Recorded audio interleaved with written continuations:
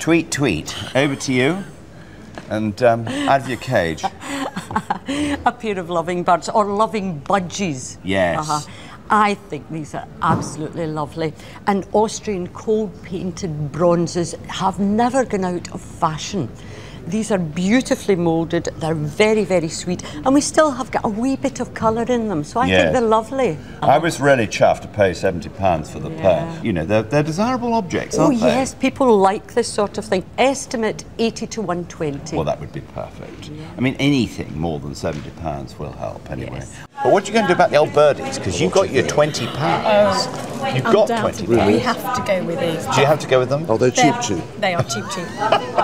That's awful. Cheap. That's awful. Oh dear, that's something you got out of the bottom of the cage, that is. No, thank you. We love those. You love them? Yeah, I do. You do love them, Yes. and you're going to go with them. Thank you, Tim. Now we have a pair of Austrian cold-painted bronze groups of budgerigars. Can we say £300 for the pair? 200. Will you start me at £100?